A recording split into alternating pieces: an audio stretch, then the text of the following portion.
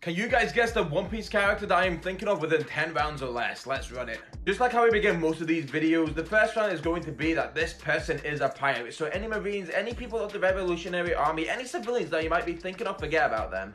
How it works is that these questions are going to be quite broad to begin with, but as we go down further and further down the video, we're going to narrow it down and see if you guys can actually guess it. Now, heading off to the second round, this person is either shown or stated to have a devil fruit. So anyone that might have a Paramecia, Logia, Zone, it's going to be one of them. But that means characters like Shanks, Roger, Mihawk, people like that, forget about them.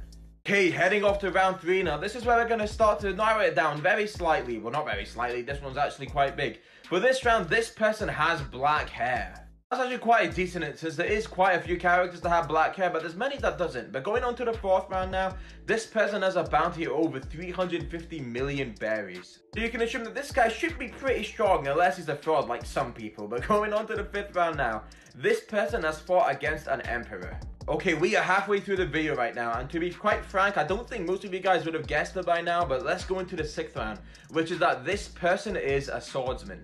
I'm classifying the word swordsman as someone that fights with a sword, so even if they don't use it that much, if they have it and they like use it, you know, from time to time at least, then I'll count that as a swordsman. But heading off to the seventh round now, we're going to narrow this down quite a bit, because you might have remembered, or you might recall that in round 2, I mentioned that this person has a devil fruit.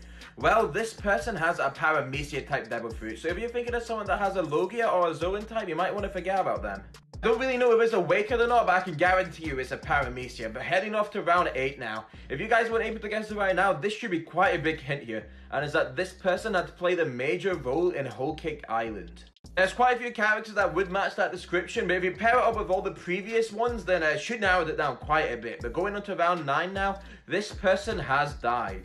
If you were able to pick up the hints from the previous rounds, then you probably would have been able to guess it by now. But for those who hasn't, this is going to be very obvious. And it's going into round 10. This person really loves to make a good joke. Hey, I hope you guys enjoyed the video, and let me know which round you guys got up to when you realized it was Brook was the character that I was talking about.